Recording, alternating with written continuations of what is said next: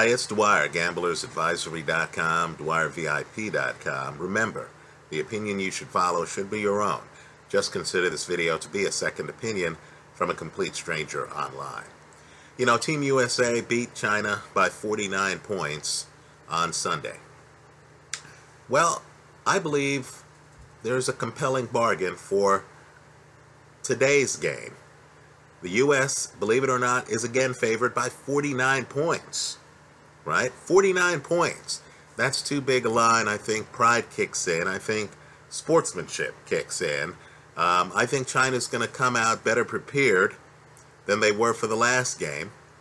I think the coaches on Team USA are going to realize that they're risking looking tasteless by pummeling a team by such a wide margin 2 times in a row.